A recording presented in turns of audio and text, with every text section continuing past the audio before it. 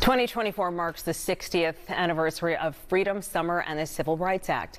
1964 played a pivotal role in the fight to not only register Black American voters, but also the civil rights movement as a whole. The National Civil Rights Museum in Memphis is inviting the public to hear from some of the surviving activists and join the conversation that continues today.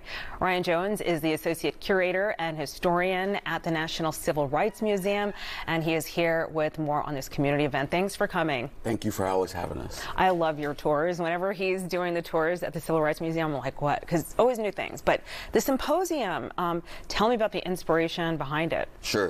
1964, 60 years ago, was the year in which African Americans, specifically in the state of Mississippi, less than 3% of the population were registered to vote.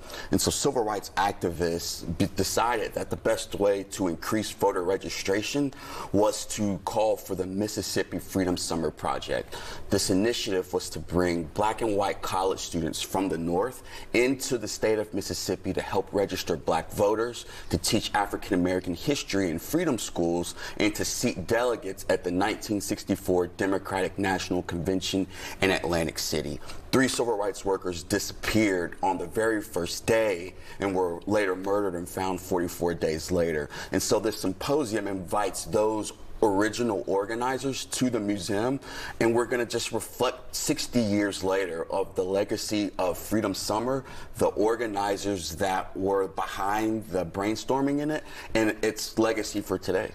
And when you look at the impact of that moment and just kind of what's happening today, it just seems kind of close, like not too much time has passed. Yeah, I mean, we've taken many steps forward because of the Civil Rights 64 Symposium that we're honoring this weekend, and the passage of the 1964 Civil Rights Act, and later the Voting Rights Act of 1965. There have been many steps forward, but there are attempts now on this story alone for history that is forgotten and not well interpreted in an accurate way, which is what we're really trying to do to keep that legacy of those activists who fought for freedom, justice, and equality. Talk to us about the panels that we're going to see. Yeah, we're going to see some original organizers from the Student Nonviolent Coordinating Committee, legendary living legends, Cortland Cox, Charlie Cobb, Dorothy Zellner, Judy Richardson. They're all going to talk about their experiences in the state of Mississippi during this pivotal period, as well as historians and scholars who will be talking about their books. They're authors of this particular era, and more importantly, the reopening of these civil rights cold cases. There were 7 individuals who were killed as a result of a hate crime 60 years ago this summer, and we'll speak with one of the many investigative journalists that played a role in reopening these cases to seek justice in those convictions.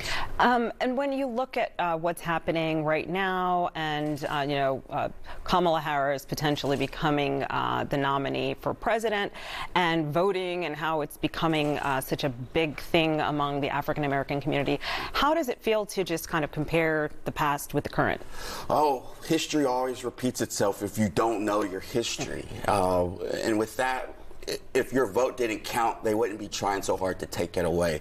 This is an American internal demand sent by the 15th and 19th Amendments. The greatest thing that we as a society can do, regardless of race, ethnicity, and gender, is to exercise your civic duty to register to vote for who provides the best possible scenario in the state of our country.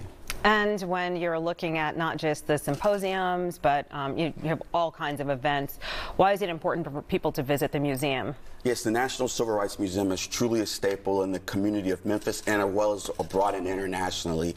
This is a history that did not happen that long ago, and it's a history, unfortunately, somewhat is under attack. And so in order to us to prevent some of these obstacles to overcome in our society's history and to deal with that difficult history, the National Civil Rights Museum is at the very front in remembering those sacrifices and that courage so that we as a society can live in a more perfect union. Okay, whoa, you sound like, are you running for office? No, but you just sounded like very presidential. Okay, so is there anything people need to know before they go? I know that, parking and all that kind of stuff, the costs, that kind of thing. Sure, the symposium all day is $15. It will be a plate at lunch as well. You'll get an opportunity to meet with these iconic activists. You'll have books that can be purchased, and it's just a great day to come out and listen to incredible history from historical figures and to learn that legacy going into a pivotal election this November.